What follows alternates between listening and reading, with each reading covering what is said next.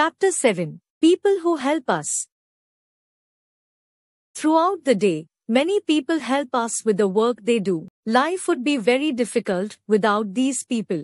They are called helpers. Let's meet some of them. People and work.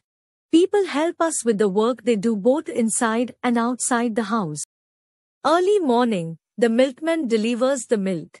The newspaper boy delivers the newspaper at our doorstep.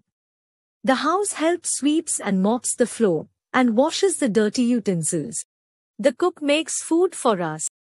The postman delivers letters. The garbage collector collects garbage from our house. The gardener takes care of the plants in the garden. We call the plumber to repair leaky taps and pipes. A tailor stitches clothes for us. We visit the doctor when we feel unwell. The doctor gives us medicines and we get well. We visit the barber when we need a haircut. A farmer grows food for us. The carpenter works with wood and makes doors and windows.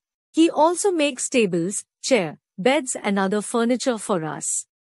We should be kind and polite to all these people. Remember to use magic words such as please, thank you and sorry while talking to them.